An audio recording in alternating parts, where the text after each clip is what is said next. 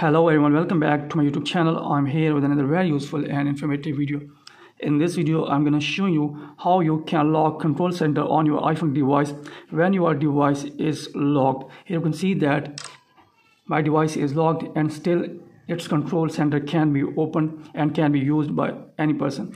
So if you want that your control center should also be locked when your device is locked, then here you'll have to watch this video completely so that you will be able to lock your control center when your device is locked. So first of all, here you'll have to open setting of your iPhone device. Then here you'll have to scroll it below. Then here you'll have to tap on Face ID and passcode. After that, enter here your phone passcode.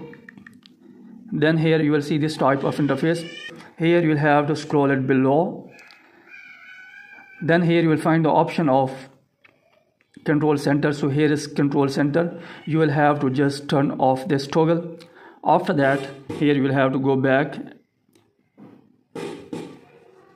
lock your iPhone device, and now try to open your control center. Here you can see that it's disabled when the device is locked. Here you can see that it's not opening. So this is a way through which you can lock or disable your control center on your iPhone device when your device is locked. So hopefully you like this video. If you like this video, then please subscribe my channel and also press the bell icon so that you can get my all upcoming videos. Thank you very much for watching this video.